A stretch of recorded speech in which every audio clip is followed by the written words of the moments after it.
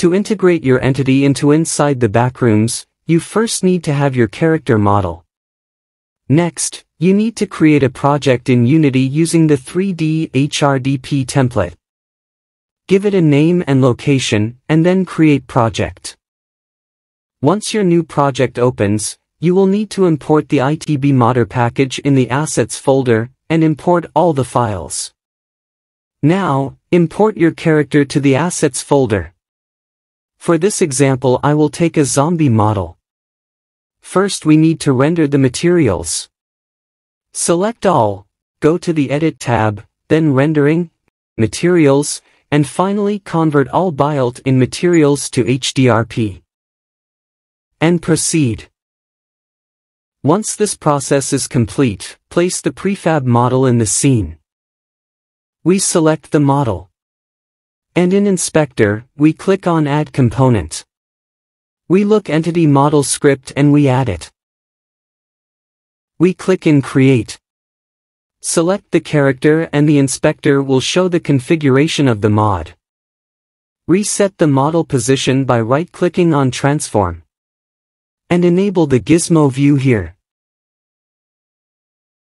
Perfect. Now we begin to modify the characteristics of the model. The script has two functions, basic and advanced. In this tutorial we will only cover the basic functions. We go to Base Settings and modify the option Model Radius.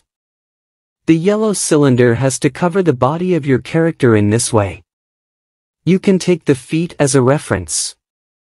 Now we modify the option Model Height. It corresponds to the height of the cylinder. It has to be the same height as your model. To know the real measurements of your character, you can use the Show Size Reference option. It will show you an average scale model for reference. Alright, now we go to Movement Settings. The first two values, min idle time, and max idle time, is the time interval when the entity stops once it reaches your position. For this example, the value min idle time will be 5, and max idle time will be 10, this means that the entity will stop for 5 to 10 seconds. Walk speed is the meters per second that the entity walks. Run speed is the speed of pursuit towards the player. You can modify the speed of both options by guiding you through the alert below. You can compare it with the values that a player has. We go to Head Area Settings. The Vision Origin Point option represent the character's eyes. For this we select the model in the hierarchy, right-click and choose Create Empty. We rename the new object to Eyes to identify it. Position it at eyes height and drag it to Vision Origin Point. For Head Transform, we look in the Humanoid Rig for the head of your character, select it and drag in Head Transform. In Head Size, modify the scale of the pink gizmo. It has to be the size of the model's head. It doesn't have to be precise.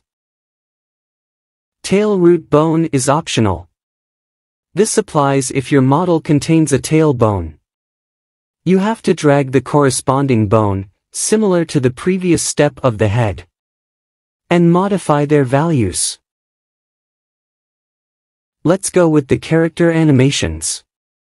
If you don't have them, you can search in the Asset Store or in another site of your choice. For this example I downloaded this package. Download it and click on Open in Unity.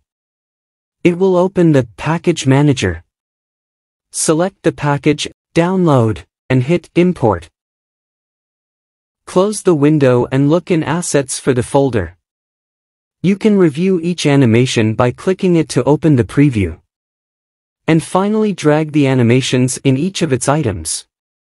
It should be noted that the run and walk animations must be in place. Here is an example.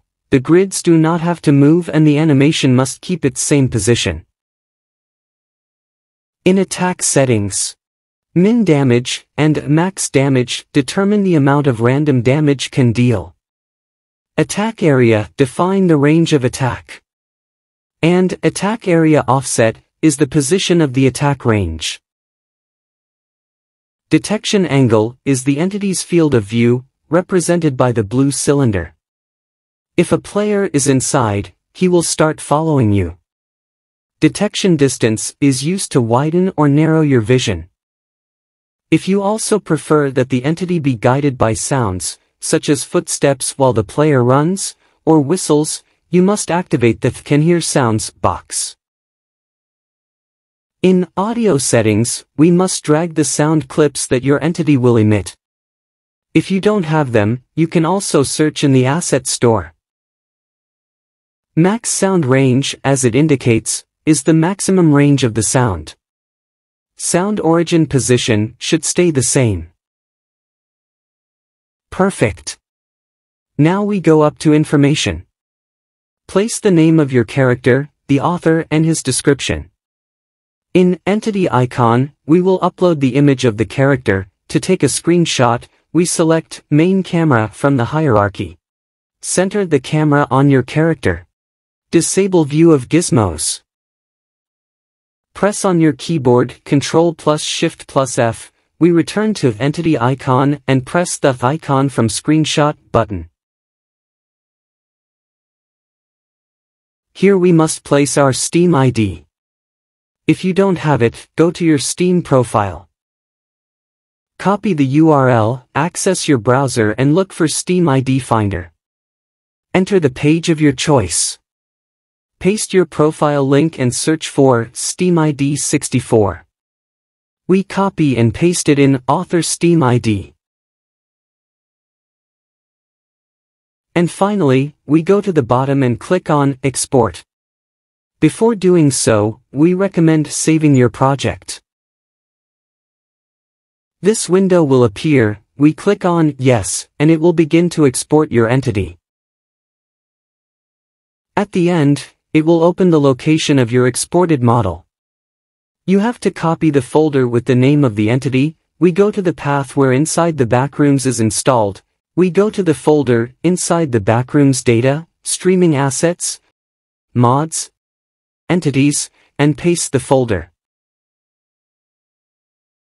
We open the game, and check if the mod loaded correctly. We go to Single Player and in the Modding tab, your character should already be there.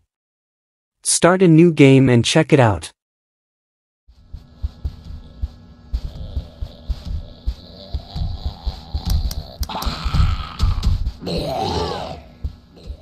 Everything is okay. We must go to Workshop, Upload, and select the entity. Here you can modify the description, icon and tags of your entity. At the end we click on Upload. We wait for it to finish and that's it. Your entity is already up in the workshop. If you want to upgrade your character later, replace the entities folder you placed in the game location. Open the game, go to Workshop, then to Upload, select your entity and click Update.